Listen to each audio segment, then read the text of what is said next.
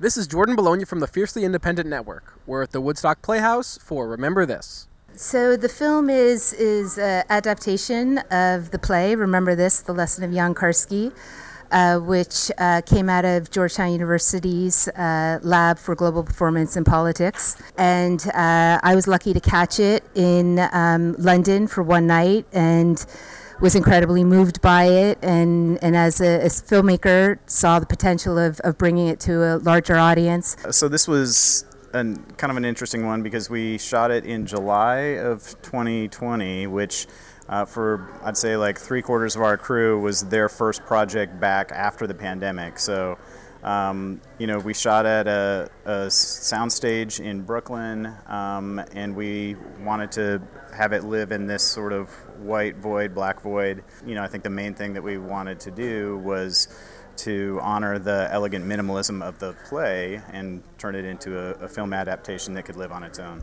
That's why we decided to go black and white. I think in this case we could have done color, but it wouldn't have added anything to the equation. So I think, what it allows us to do is just focus even more clearly and cleanly on, the underlying themes. There was originally an ensemble piece with students asking their teacher, Jan Karski, about his experience that they had just learned about it. And so there were a bunch of actually students who would then become the characters of the story.